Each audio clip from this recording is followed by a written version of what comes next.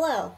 I did not expect to be making a video today. I was in the middle of editing my VVIP concert merch unboxing, and then I was in the middle of my shift at work, and suddenly there was a notification about a teaser, and then I freaked out. So I immediately watched it, and, I'm sorry that I can't give an organic reaction, but I still wanted to show my excitement for what happens in this teaser. So let's go ahead and do it.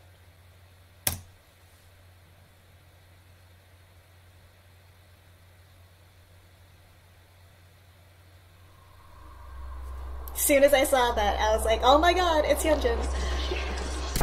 And I was like,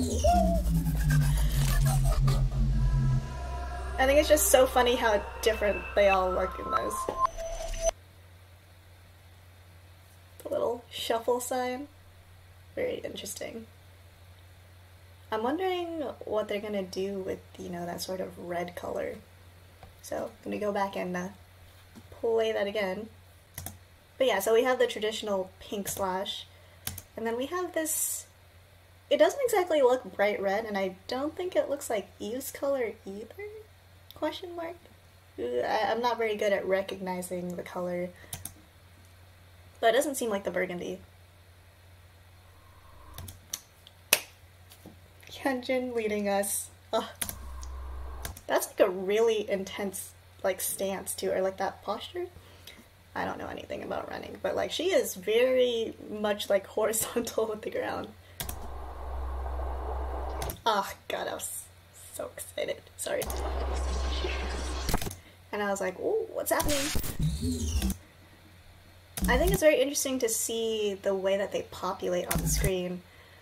Because I know that Kim Lip is first, I think.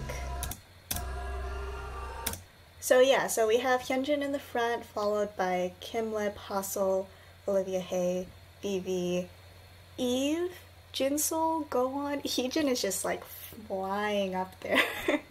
And I think Cherry is technically behind Cherry. Her face is a little obscured by her hair. And then Yeonjun, and then Chu is at the back. It's interesting, just seeing how joyful Heejin looks flying up at the top, but she's not leading them like Hyunjin is. So, I don't know, I'm super, super excited for this. And it's not just because Hyunjin is at the front, but can you blame me if my bias is at the front?